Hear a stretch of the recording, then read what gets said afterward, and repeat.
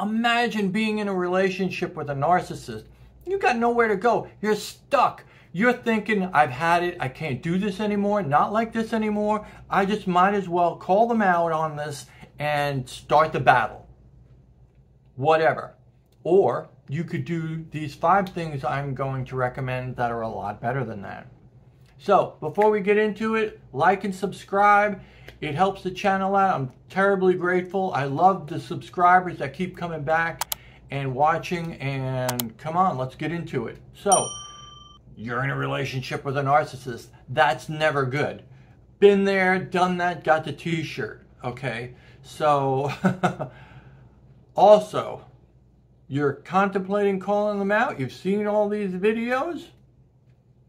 There's got to be a better way. I'll tell you why it's not a good idea to call a narcissist out. 1, because it escalates them. Narcissists don't have a whole lot of tools. They just don't have a whole lot of tools. And in their mind, it's all a mental battlefield. So they're on offense or defense, and they expect you to be the same. And so if you call them out, which one is that, right? They might go a little defensive, but mostly it's offensive. They just ratchet it up. Oh, so you're calling me out. Well, now I need to hammer you harder. I need to go more abusive, more arguing, more yelling, more dig into you deeper. All of the abuse, more devaluing, more gaslighting, the whole works. Calling a narcissist out just gets things to be worse. Now, in the long run, it might help, but why? You don't need to go there. You do not need to go there. The main reason why you shouldn't call them out as a narcissist is because you should never show the narcissist your hand. Right? They use everything you show them against you. Everything. Your secrets, your desires, your wants, the things you love, the things you hate, they use it all against you. Everything you know, everything you say, everything you promise, they use it against you at whatever time is suitable to degrade you. That's what they do. That's their thing. And if you say they're a narcissist, now they know what they're fighting against. Now they know it's time to ratchet up the abuse or do whatever they have to do. You should never show your hand to a narcissist. You should not. Knowing this information gives you the upper hand for once, right? They always want the upper hand because they're on this mental battlefield and they always want battlefield superiority. Now you can have a sort of superiority. Now you're the good guy. You're being attacked. You're being unjustly attacked by a narcissist. And so don't worry that you have superiority. This is a little program that the narcissist can put in people's heads that if you have superiority, it's like, oh, so you're superior now. Oh, well, let me salute you. They degrade you. They get that programming into your head that you shouldn't be above anybody. You shouldn't be beyond anybody in any category because they don't want you to be in any category and in any way above them. That's what the programming is. It's good to have something on the narcissist that they don't know about because you're being attacked. It's like if somebody broke into your home and was strangling you. Wouldn't you want some weapon or some release or some situation that you had and could go to get you out of that attack? Of course you would. Well, you're being attacked almost daily by the narcissist, definitely on a regular basis. You need some kind of trick to get out of it, something to help you. And this is it. Knowing that they are a narcissist is a big, big, big step up.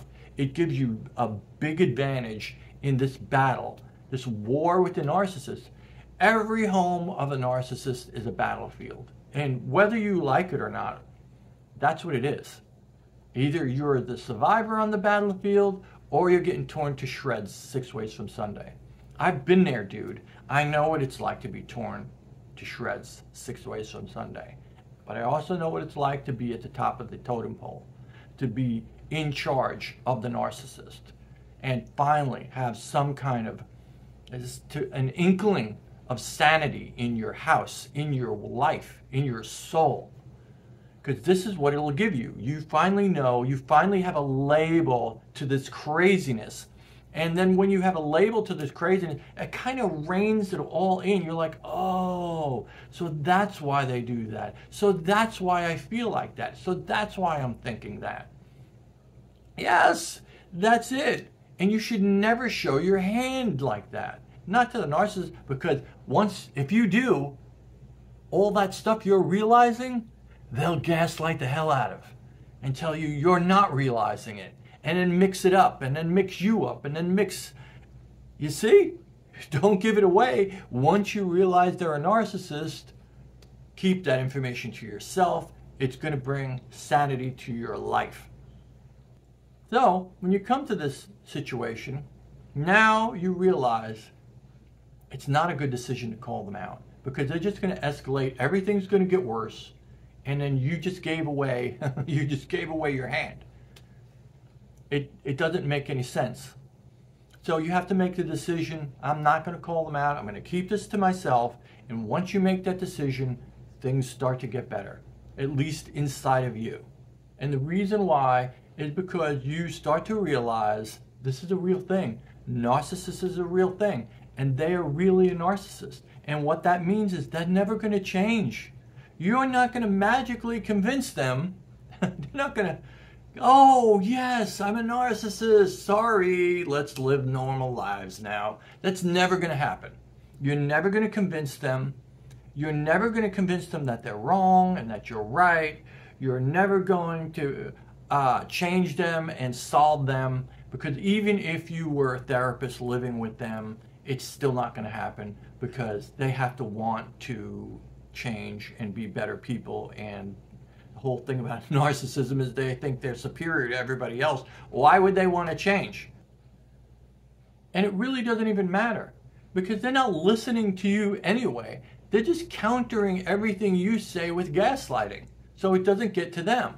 And they can get, it's about them gaslighting themselves to believe that they're superior to you, and it's also about using that gaslighting to knock you down and knock you off your center. That's all it's about. So if you say you're a narcissist and blah, blah, blah, they're not going to listen to that anyway. You're just giving away your knowledge. And they're like, okay, I'll use all that against you now too. So what do you do in the meantime? Well, gray rocking is an excellent situation, an excellent tactic to use. Gray rocking is just, the narcissist likes this battle. They like to say stuff and hurt you and get under your skin, and that's the whole thing. But what if it didn't? What if you didn't react to anything, or minimally reacted to anything? They start to starve for more of this. They think, see, they don't cherish intimacy. They don't get anything from intimacy. What they do cherish is their ability to affect people and have those people affected and see that back. They feel that aha, I got under their skin, I made them angry, 2 thumbs up for me, 2 thumbs up for me, I got it, right? Because they're trying to, you're another combatant on their mental battlefield. So they're trying to set you off center and knock you down, all that stuff.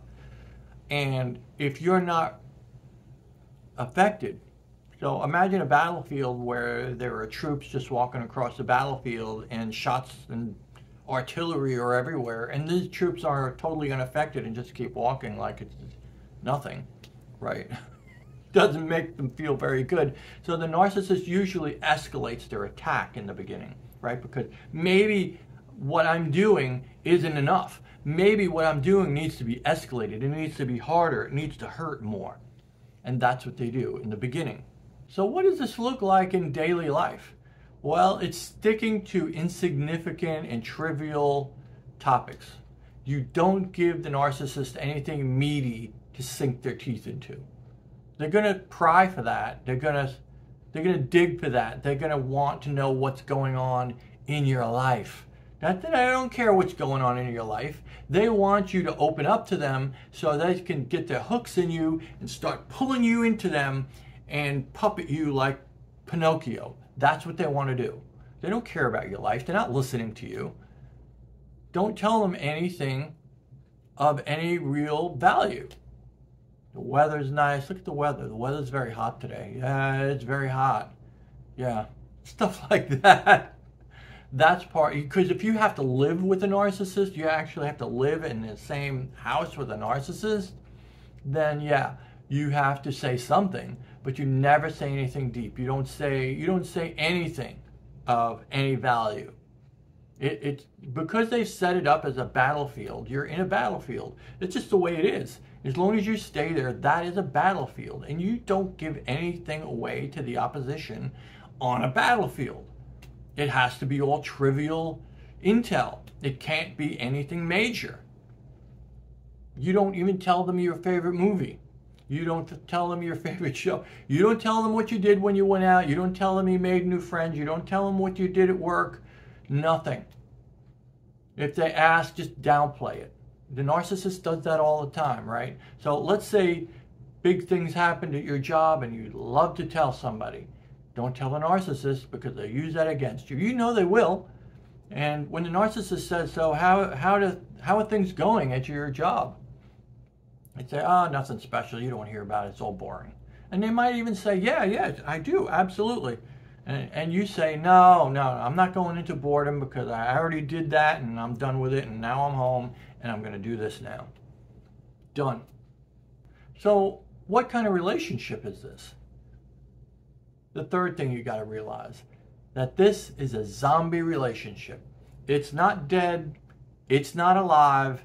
I don't know what it is. But when you're in a relationship with a narcissist, I almost said a Nazi. What kind of? When you're in a relationship with a narcissist, it's not real love, right? You know that. It's hate, love. Everything with the narcissist is push, pull, hate, love, on and off. I love you now. I hate you and despise you later. I give you favors now. I take them back. I do fair things and then I do unfair things. It's all like that. And then you can't adopt their rules because their rules are hypocrisy. It's the same thing. You have to be, you have to be the victim and they have to be the abuser, but they flip it back where you have to be look like the abuser and they play the victim. It's all this all the time.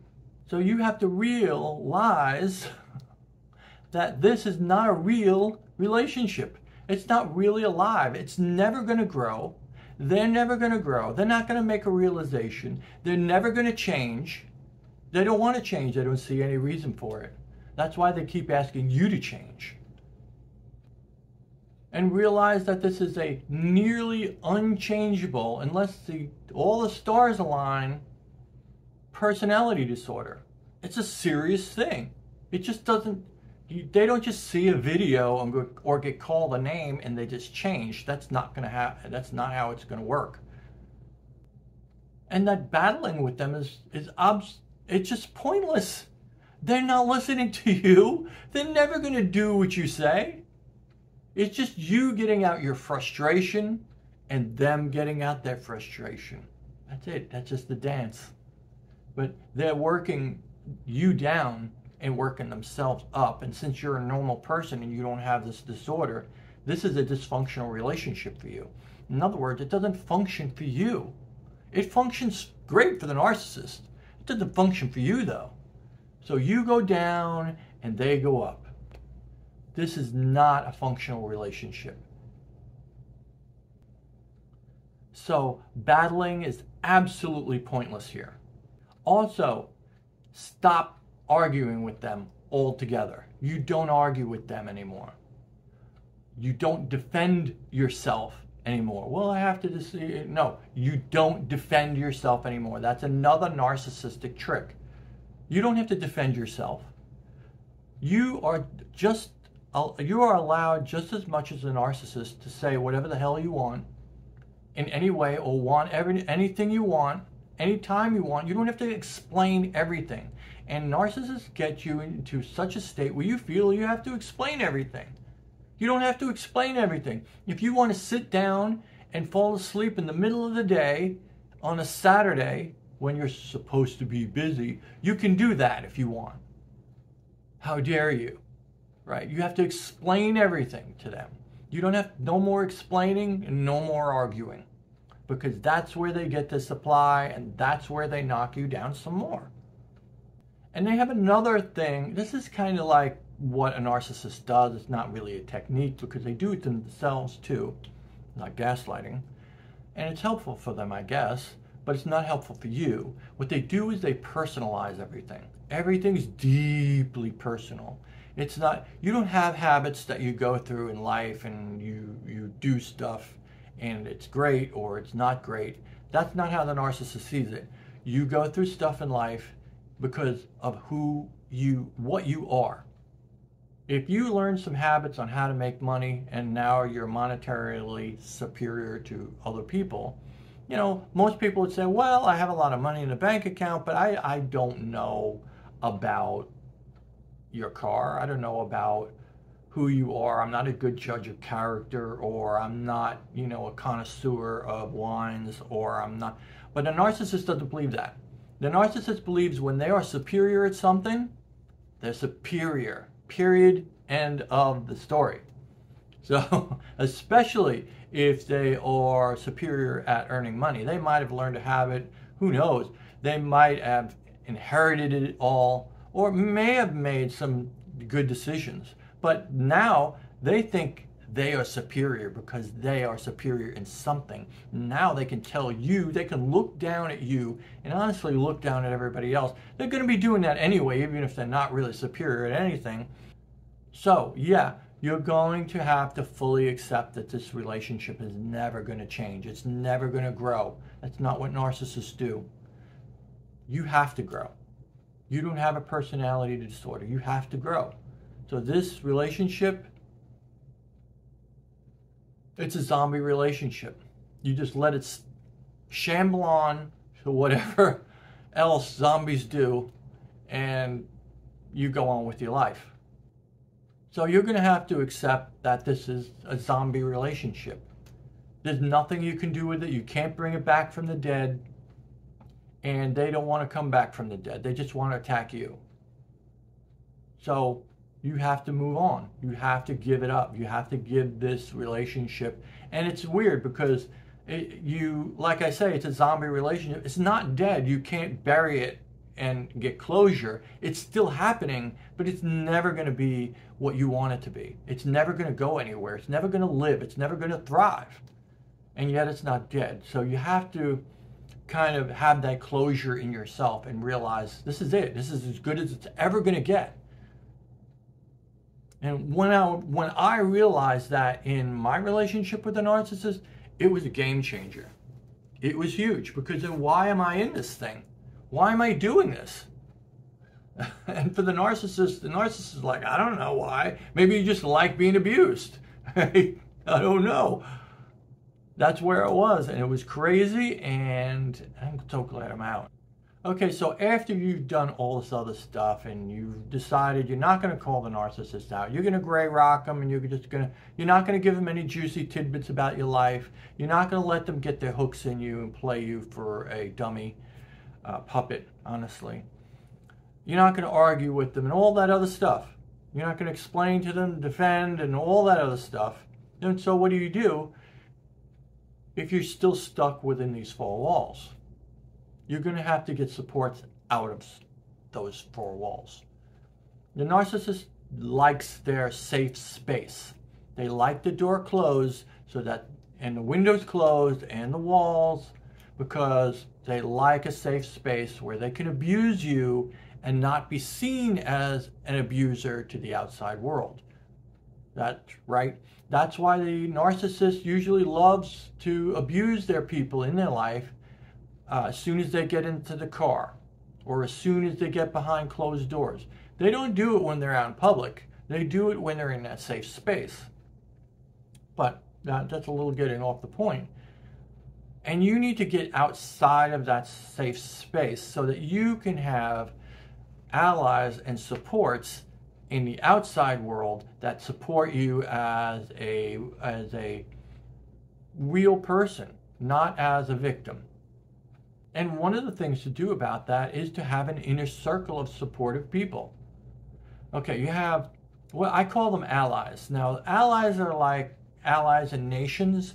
They come to your defense. No questions asked. They're going to be there. If you get attacked, they're going to come to your defense. They might not, show up at the doorstep of the battle, but they're going to be there to help, and they're definitely going to make a difference in how you feel about things and how you survive those things. And what that inner circle looks like is it looks like it's allies.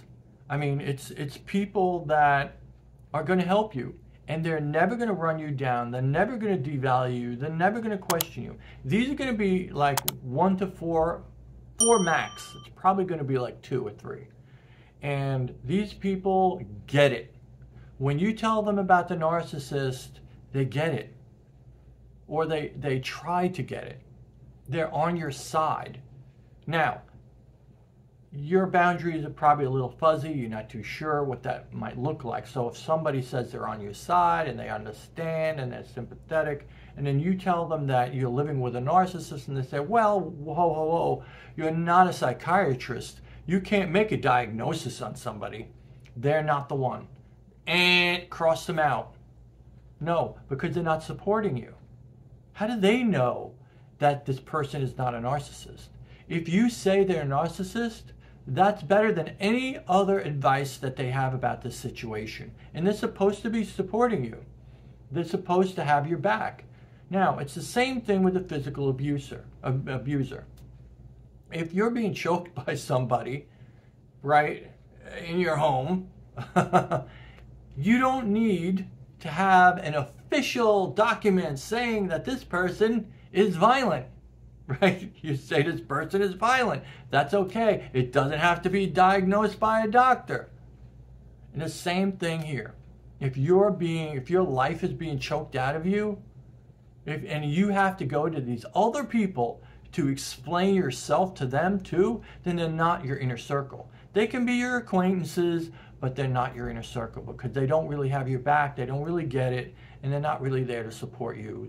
I don't know what that is. So just to clarify, your inner circle gets to hear about your triumphs, your tribulations, your successes and your failures. And anybody outside that inner circle does not. They don't get. And that includes the narcissist in your life. That especially includes the narcissist in your life. Because they're going to use all that stuff against you. So you definitely, this is where the gray rocking comes in. It doesn't have to be totally, you don't say anything ever to them. It's not the silent treatment. You just give them, it's like on the battlefield. You just give them small amounts of useless information so they can't use whatever they get against you. You're talking about the weather, they're not going to be able to use that against you.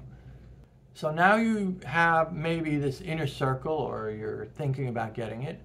And what will happen is that you'll have these few individuals that get your situation in life, that create a safe space for you to be a person, be a human being, be a natural human being, to grow and to come into your own again, or maybe for the first time. And these people also validate you. Unlike with a narcissist, constantly invalidates you. You bring something up, say like this. So say you won some award at work. Oh, let's say you got a raise at work. That's always good, right? Always a raise is always good, right? Not to the narcissist, it isn't. So you tell the average person, I got a raise at work. They say, oh, wow, that's pretty nice. That's good. Congratulations. Many more to you. Okay. The narcissist is going to say this. You got a raise. Great. They've been taking advantage of you for years. You should be getting a lot more than that. You should speak up more. You should go in there and demand more, because they're just using you because you're a patsy. You take whatever they give and that's it. And now look at you. It's pathetic, right? That's what the narcissist would do, right? So it went from this good thing that's happening, and Narcissistville, it's always bad, and you're pathetic. Now, your inner circle is going to validate you. They're going to be the ones that you can open up. I wouldn't even tell, of course, you're not going to tell the narcissist about your raise. That's off the charts. But your friends that are not in the inner circle, you might tell them about your raise. You know, they have good things. Some of them might not have good things about it, you know. They might ask you how much you're making and try and evaluate you. And yeah, the inner circle doesn't do that. The inner circle is so supportive. It's crazy supportive people that get your situation, that get you, your situation, the narcissist, and are there to help you all the time. So see how this is so much better than checking into the battle royale? Just saying, you're a narcissist, let's have arguments, and you say this and I'll say that, and I'll bring up this video I saw about how pathetic you are, and then the narcissist will say how pathetic you are. That doesn't help, man. That does not help. All this stuff I mentioned right here helps. Matter of fact, I should probably put that in the description, right?